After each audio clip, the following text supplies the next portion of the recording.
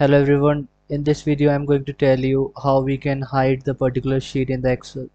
So here I'm going to hide the mapping sheet of the Excel of this hide sheet Excel. Now before moving forward, you should be make sure that this Microsoft.Office.Interop.Excel is installed in your machine. Now moving further, you have to drag drop the invoke code from the activity,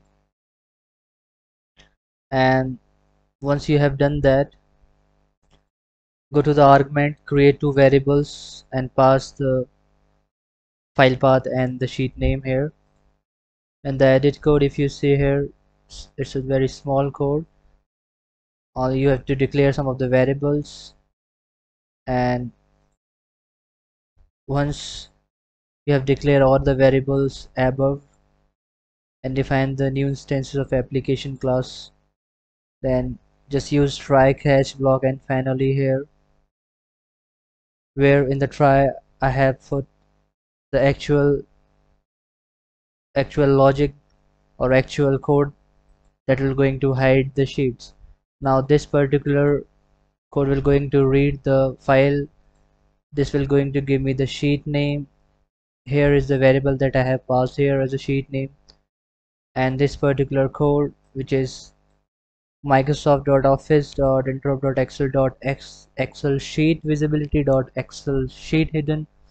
This will going to hide the Excel. Now you have to write Excel app.visible false.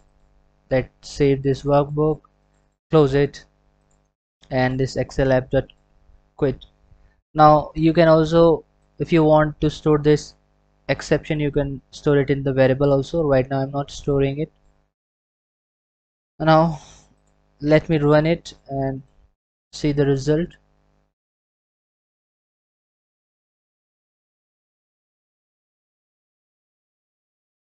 Now if you see the hide sheet Excel, now that mapping sheet is hide now. If you right click here and click on the unhide, you're going to know that which sheets get hidden in this particular Excel file. So mapping file is hidden here.